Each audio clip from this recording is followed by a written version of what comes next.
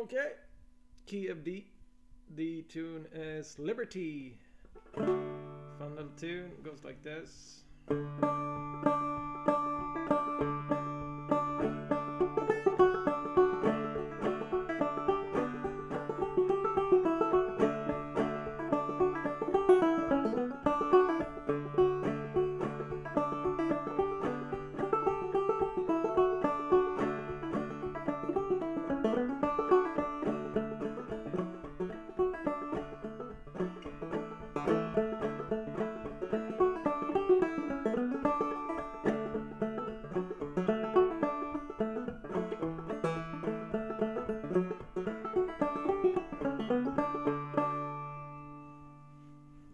You get the big picture.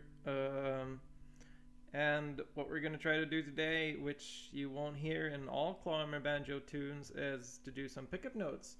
Pickup notes is most often like 2 or 3 notes that lead you into the melody.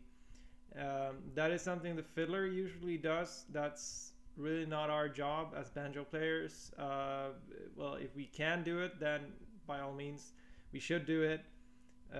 But most often it's going to be hard because I think it's eight notes. But in this, you don't really have them easy accessible for a bum ditty or a drop thumb. But in this case, we do. So we can do the 2 pickup notes that sound like, you hear how they lead us into the melody. Otherwise, we would just go. But in this case we go. And how we do this is we do a drop thumb on the 5th fret. 1, 2, 3, 4, 5. And we fret the 1st and the 2nd string at the 5th fret, and then we do the drop thumb.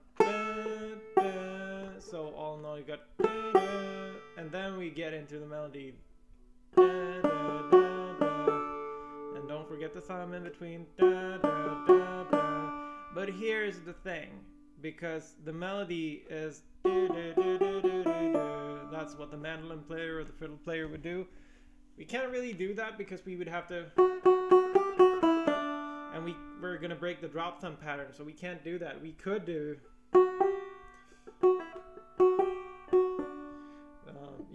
there's variants to do that, but that's gonna break our rhythm, so we have to simplify just that phrase by doing that works just fine. You can do a bum ditty there.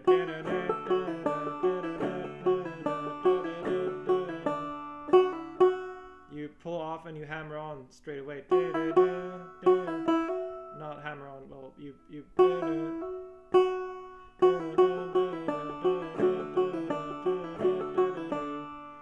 so we got,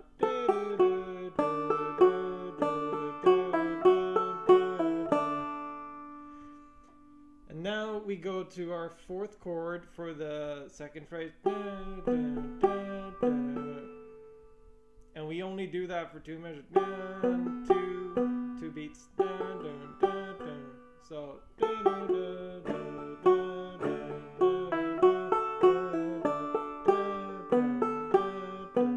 or you can do all the strings. But if you want to phrase the melody, you want to hammer on the strike the 3rd string on the 2nd fret there. That's a good exercise to be able to control your right hand so you hit exactly the string that you want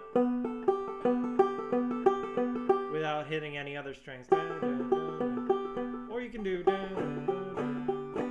when you play by yourself, you might want to go with the chord because you fill out the sound more. You can have all the strings ringing. If you would play with a guitar player, you wouldn't have to do that because like the guitar will fill out the chord spacings. So you would go for that 3rd string there. But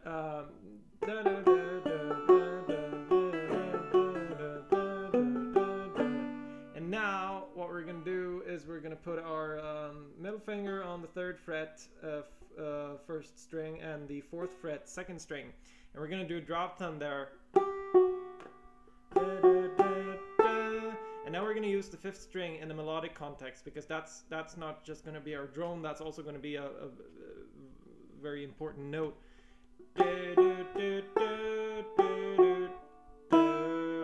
So do this.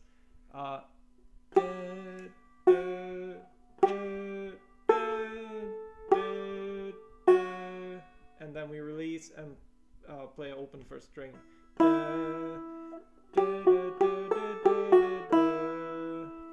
So,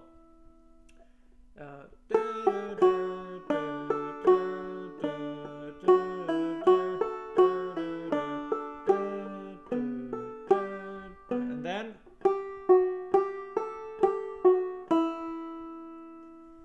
and now we're gonna repeat ourselves. And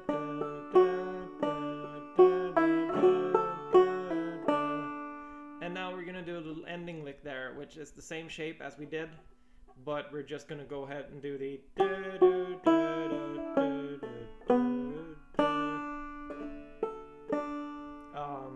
check out the Rock the Cradle Joe video. I explained this lick a little more in depth there. I think it's somewhere in the middle of that video. So far we got our pickup notes. 1, 2, 3, 4.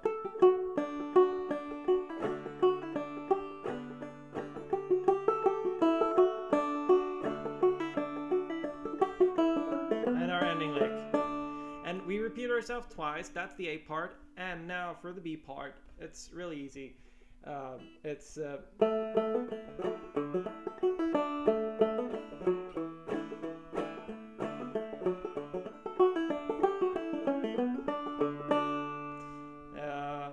B part starts on a open 3rd string.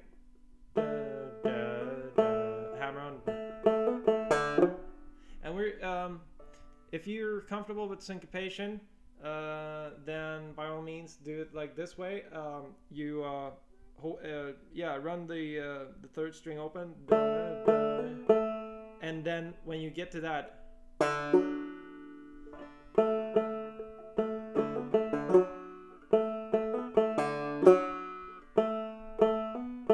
you drop your thumb to the 4th string, and then you immediately put down your ring finger on the 4th fret on it, so you get the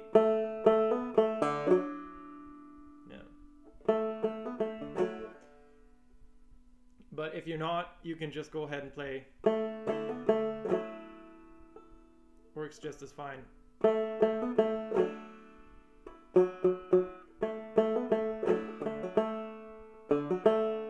So you do open, open, hammer on, and then you play the 4th string open and the 3rd string open.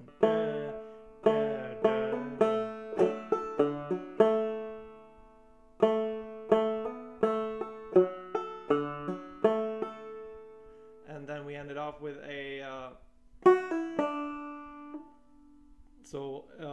fret the 1st string, 2nd fret, pull off, and then open 2nd.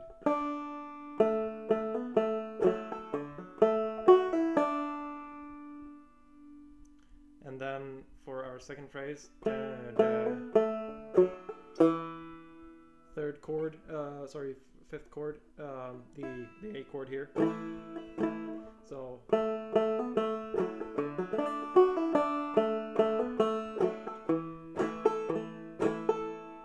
and then we do the same thing again.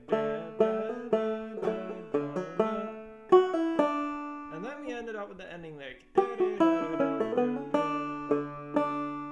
Or something like that. Or you can do whatever variants you want. So that's basically Liberty.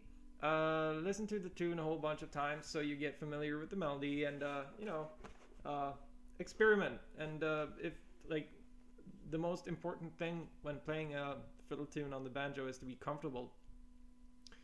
I was advised when I started playing, like, try to cut out as many hammer-ons you can and try to replace it with drop thumbs or whatever, because you're gonna get a more fluent sound out of your banjo instead of you can, you know, and like take out some notes if you're not comfortable with what you're doing. It's no one's gonna get hurt if you do that. So yeah, this is Liberty. I'm gonna play it through just once more, so you can, if you want to like slow it down or something with the little cogwheel button there. If you want to hear my take on it, Liberty.